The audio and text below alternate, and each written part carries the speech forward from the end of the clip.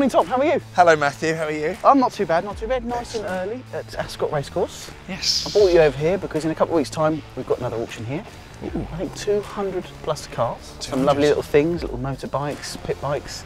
Wow. Great Ferraris, Lamborghinis, the lot. Everything you could possibly cater for. I'm excited. Very good then. What have we got in store today then? Well, today I thought I'd bring you down, get a couple of special cars down here, take them for a test, see which one takes your fancy. Okay. And then I've got something at the end that I think I might just be able to turn your mind towards the classics a little bit, rather than these modern supercars of yours. Okay, we shall see. Let's go and take a look then, shall we? It's worth a try. So Tom, I told you I had something special and I don't think I've disappointed. Ferrari 458 Speciale.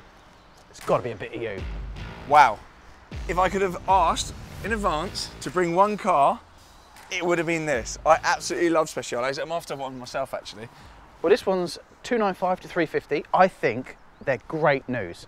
I mean, there's been talk of them being 500,000 cars in the future. Don't hold me to that, but they are certainly good news. Now, you must know a bit about these, probably even more than I do, so give us some facts. Would you like some nerdy stats? Come on, let's do it. So 597 brake horsepower, 9,000 RPM headline revving. We've got a 4.5 litre naturally aspirated V8 engine, and it's 90 kilograms lighter than the 458 Italia, which it kind of usurped, if you like, with things like thinner glass. Thinner glass. Exciting stuff. I can bore on all day about this car, and I will do later in the video, but you've got something to show me. Yes, so you're going to be driving this one, and I'm going to be driving this, which is a backdate complete resto mod 911. Homage to sort of the early 70s ST, which were the FIA homologated cars. This has got double bubble roof, external fuel caps, ground up restored. It's stunning. 3 litre engine, and I'm going to have a lot of fun taking you around in this, whilst you can grab the keys and we can go for a drive in the Speciale. You've absolutely smashed it. Great choices. Good work, sir. Cheers.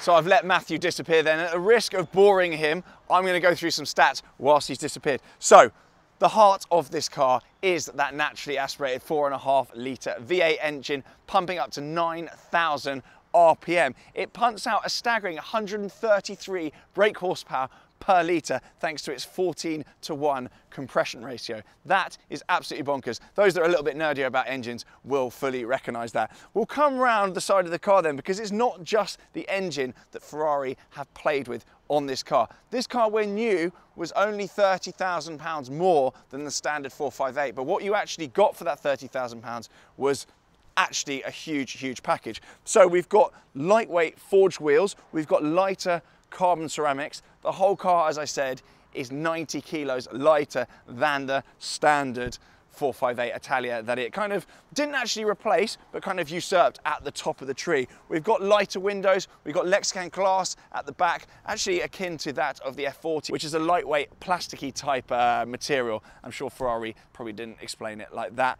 And at the front, we've got some really clever aero tech. Believe it or not, you've got flaps at the front here, you've got vertical flaps and a horizontal flap as well.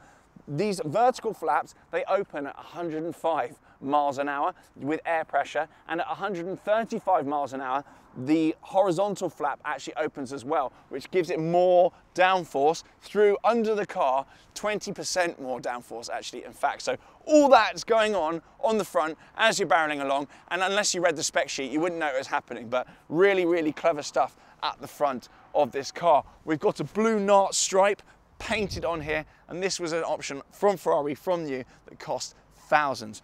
All in all, it's an unbelievable piece of kit. These are getting rarer, they're getting more sought after, and I truly believe these will hit £400,000 to £500,000 relatively easy, with some examples of these actually over £400,000 already on the open market. So I think the estimate on this is a little bit reserved actually. So good luck to the bidders. I might have a bid, and I think the only thing for it right now is to go for a spin.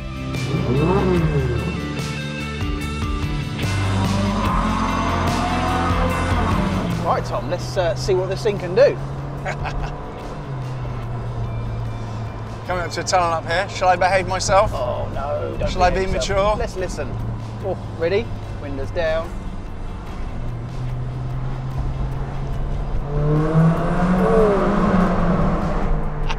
That sound. Let's get the windows up. Right, first impressions then. It's actually quite comfortable to sit in here. It's obviously raucous sounding, but actually really nice. Seats are beautifully holding, and it is a nice place to sit. But that noise. It is comfortable. So what we've got here, we've actually got a bumpy road setting, which those familiar with Ferraris will recognise. There's a little kind of suspension button on the steering wheel.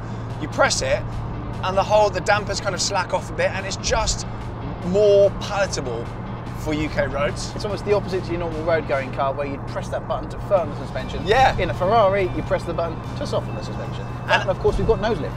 So we've got nose lift as well, bumpy road setting. It's actually way more palatable in here than I thought it would be. Yeah. Obviously, it's 90 kilos of weight have been stripped out of it with thinner windows, less sanding, less fancy things like carpets. We've got carbon fibre like underbody as well. So all those things usually would ring alarm bells. And you're thinking, this is going to sound like a can full of beans, but actually, it's pretty palatable. Yeah, it's pretty nice. Actually, it's everything Alcantara based, and it doesn't feel too raw. But blimey, you can get the sense for just how much power's under that right foot. We are on public roads, of course, and we are in somebody else's car. So those wanting to see it going sideways at 140 miles an hour, if you see that, something's gone badly wrong because it's not deliberate. Yes, and I don't think we'll see you again working with historics if that happened. I think my P45 will be pushed through the printer very quickly at that point. But yeah, just plodding along, we're in 7th gear with its 7-speed dual clutch gearbox. It's quite friendly. It feels a little bit more hardcore, but nowhere near as much as I thought it would be. I thought this would be an unpleasant experience to kind of potter around in, but Ferrari have actually done a really good job. And I know people that have these, and they've said, it's actually not horrendous. No. They've towed the line really, really well. So I'm pleasantly very, very, very surprised. And the want for one of these is growing stronger, even just kind of pootling around. The brakes are great. Obviously, you've got the lighter weight carbon ceramics, which are specific to the Speciale. It's good. I wanted to hate it. And what I actually want to do is tell people at home that it's rubbish and not to bid on it, because I want to bid on this one. But it's not. But it's not. Am I allowed to bid on stuff? I am, aren't I? You are allowed to bid on stuff, yes. Okay. Yes, of course. Well, people at home, no bidding, please. Speciales are terrible. They're actually not. Do you know what? I'm bound to tell the truth on this channel and be a consummate professional. The Speciale is going to be good news, I think, long term. I think this is very definitely the peak of technological advancement before regulations and efficiencies and boringness got brought into cars and over-egged electronic aids. Yes, it's got SSC, which is the slide control, side slide control, allowing you to slide it around, but it's before, and purists would agree with this, before things just got too clinical and too medicinal. So you get the best of both worlds. You get that ability to still feel in control of your car, and it can bite you, but actually, ultimately, Ferrari are clever enough to make sure that you're not in the hedge. Absolutely, and you've still got that NAV8 engine, which of course, the 458 Speciale was replaced by the 488 GTB, and then the 488 Spider, and then the 488 Pista. 488 Pista I've also owned. Check me out. Yeah, there you go, a bit more like it. Little flex on this channel. So what were these new? This was circa 208,000. That was back in 2014, wasn't it? Feb 2014 was apparently the launch date for this car. This is a 2015 car, so it's a year into the run, which is never a bad thing. So 208,000. I think the 12C was actually more expensive. McLaren 12C was actually more expensive than this when it came out. Which ironically now, the 12C, what are they, 80 grand? Yeah, it dropped in price. These have held price and gone up. So these are sort of circa 350 now, and talks and murmurs of, next £500,000 car. So I think so. It's been an incredible purchase for the owner now. I mean, so we're talking 3,800 miles on the clock. So we're lucky to be driving it, really, because obviously the mileage has been kept nice and low. It's crazy few miles. But obviously the next buyer, and we're talking money purely here, could be in for even further rises in value, all whilst being able to drive this fantastic car. It's a collector's item.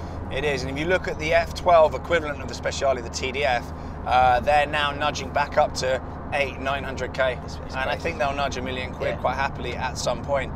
So these are still undervalued, and that's one of the main reasons I want to get into one of these. So what we're talking about speed, so we're 0 to 60, I think 2.9, just under 3 seconds. Yeah, 0 to 60, just under 3 seconds. If you've got a dry road and some warm tyres, absolutely. And top speed 202 miles an hour. Neither of these things we'll be testing today. No, and that's with the aid of some clever electronics to keep the downforce. And you were telling me about the gearbox, the downshifts. Yeah, so in the Speciale, the downshifts are 44% faster, apparently, over and above the Italia generation. That's impressive. Which, again, I haven't So time that to do that. shows you just how much development went into the Speciale. It's not just a sticker put across the top and a badge on the back. It's not, no. And obviously all the aero's been redone as well. And that's, I think, Ferrari's in-house aero guys. The 458 Italia and Spider, they were Pininfarina Coachworks. Yep. And like the TDF, Ferrari took all the aero know-how from F1 and whatnot and put it into this car in-house. And finally, are you going to be bidding?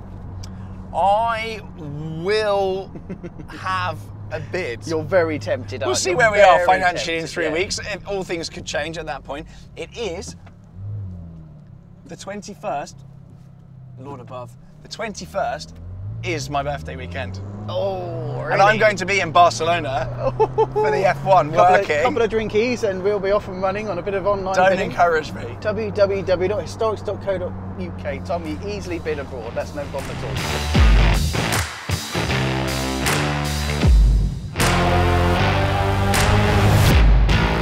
Right, from driving that fabulous 458, this has got to be my favourite of the auction. Now, it's a backdated 911. I think it's a 1983 car. And it was a homage to the ST, as I said to Tom earlier. So these are steel wings. It's all been completely renovated and fully reworked by a company called Riviera Autobodies. As you can see, there are other lovely little featured details like the central aluminium fuel cap and side oil filter caps here. The engine is the original 3 litre, but it's been thoroughly reworked and upgraded. It's got 964 cams, amongst other lovely, yummy details. And inside is completely bespoke, including this clock arrangement, which I absolutely adore. It's a stunning, stunning car. It's very much up my street, bit of resto mod. The mulberry colour is beautiful with these great Porsche decals. But that all said, I think at the value of 95 to 120, it's an epic, epic value. I think these are worth way more, and it would have cost the chap a lot more to build it. This is a custom-built exhaust, and it sounds raucous. Absolutely fabulous. In fact, Tom, let's get in this car and see how this sounds. Thank you, that sounds good.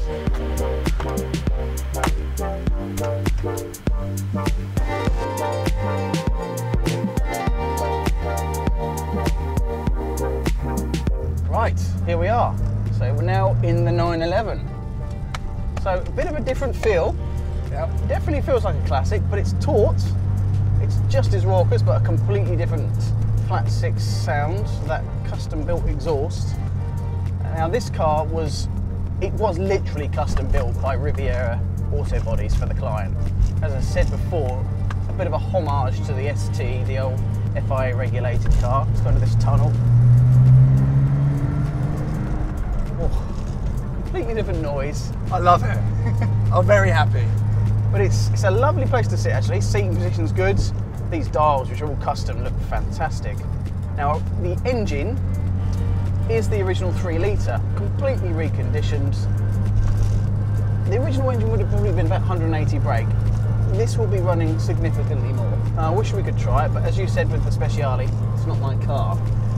And public roads. And public roads, well, that's secondary public roads. And presumably you quite like having a job. Or maybe you don't sometimes. Well, you know, it depends on the day of the week. But it's definitely got a bit more poke. That custom exhaust makes you sound like you're going faster even when you're not. But it's definitely nice and tight as we move around here. It feels a bit like something I'd never have got when these were new, of course. No 1980s Porsche. I was 1 year old. It would have been no use to me. And by the time I get to them, they all feel a bit loose. But this, having had so much work, absolutely, it's pretty much what you would have had back then. I can vouch for Roadster Porsches. You love them. I've done a couple of restorations. I say I've done, but I've been involved in. And I think this car is what I should have just bought. See, there's a magic rule about classic cars. Let someone else restore it and you buy that. Restoring it is a different love. And this chap presumably absolutely loved restoring this car. There's a lot of personal touches in here. It's definitely bespoke with a double bubble roof, the alley fuel caps and the colour. And he obviously loved restoring it. It's only done 958 miles from new. It's barely running really. So he probably enjoyed the restoration more than he did the finished product. You see that a lot, do you not? I think it's a combination of two things. A, you've got that different mentality. People that like restoring cars, they enjoy the process, they enjoy the build, and then when they get to the other end of it, they think, right, get rid of that, go again. I enjoyed that. Yeah. And you've also got, and I'm probably going to fall into the latter camp here, the people that spend ages and ages restoring a car, end up not really enjoying the expensive process, running out of money, and then coming out of it the other end. And I don't think that's what this car falls into. No. But I think my restored cars, I'm kind of nudging away at that category now. You do get this. A lot of people take on restorations unknowing, unwittingly. It's an expensive hobby, let's say. Yes. And it's got to be a labour of love. And a lot can be said for someone buying something like this straight off, because you're capitalising. He's done nearly 900 miles. Probably really enjoyed it. Yeah. And then he's on to the next project. But this car is still like brand new. You know, 900 miles is nothing. I mean, a restoration of this kind of calibre is easy 6 figures just for the work alone. Easy. I mean, without the car to start with. The engineering that is involved in putting steel wide wings on it, the double bubble roofs, these aren't standard parts off the shelf. These are, you know, specialists in a garage classically restoring a car ground up.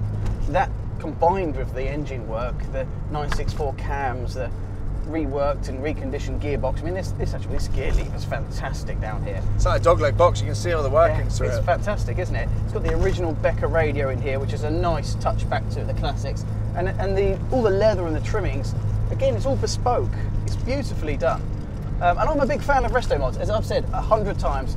I just like that they do tick both boxes. Yeah. In the same way the Speciale ticks that modern and visceral experience, these tick that modern and classic experience. Yeah, it's absolutely. Disc brakes, it stops well, you know. A lot of these resto mods, you get things like air conditioning and so on and so forth. You can go a long way, but ultimately you can drive them. You can rely that you turn the key in the morning and you can go for a nice drive and not worried everything's going to fall apart. It takes the guesswork out of driving them, be it from the gearbox, be it with the steering, be it with the brakes, be it with the is it going to start. Just takes the guesswork out of all of it, which is actually the things that, whilst a lot of people say it's entertaining, realistically, it's actually kind of annoying. Especially in the modern world, we're all a bit busy. Well, this one's 95 to 130, I think, is our estimate on it, which I think, bear in mind, it's probably cost £150,000, including the car, to build at least. Yeah. It's also now, because it's done 900 miles, have been all the fettling's done. Yep. Because often, and you'll notice this when you pick up your restored cars, there's a certain amount of fettling involved because you're clipping old parts to new parts, reworking, new engineering, and without the R&D of a modern car. So there's always a running-in period. Always a running-in period. This has been done. This is beautiful.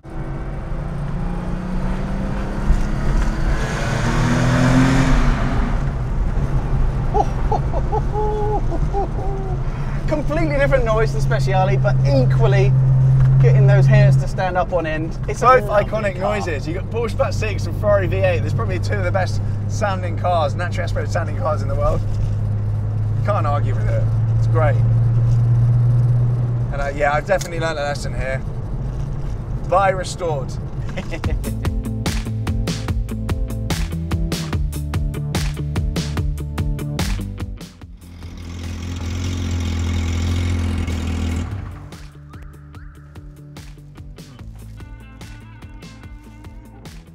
Now that was a lot of fun. Dominic, what are you doing here? I thought I'd show you boys a proper car. So, designed in 1961, Jaguar E-Type, the design of Malcolm Sayer, world famous aerodynamics engineer, or aeronautical aerodynamics engineer. This car's a 1963 version, still a Series 1, benefiting from toggle switches, aluminium dashboard, and benefiting from these attractive and very well upholstered seats. This whole car is a beauty. This car is a covered headlight version and sits on these really striking wire wheels. I think, as you could probably agree, really set the car off. So all in all, I think that this is a real winner for the show. Part, as I said, of one of the 6 in this auction, but also one of the 280 E-Types that have been sold through Historics over the last 10 years. So it gives you some idea of how popular that they are.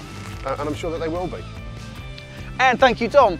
So that's about it from us and from these 3 lovely cars. Now, of course, the auction is coming up very shortly on the 21st of May, 9:30 start in the morning. But make sure, if you can, come and visit on the viewing days, Wednesday, Thursday and Friday. You can see one of all these 200 cars, from anything from no reserve right up to £350,000. And of course, it'd be great to see you. And once again, thank you very much, Tom. Thank you very much.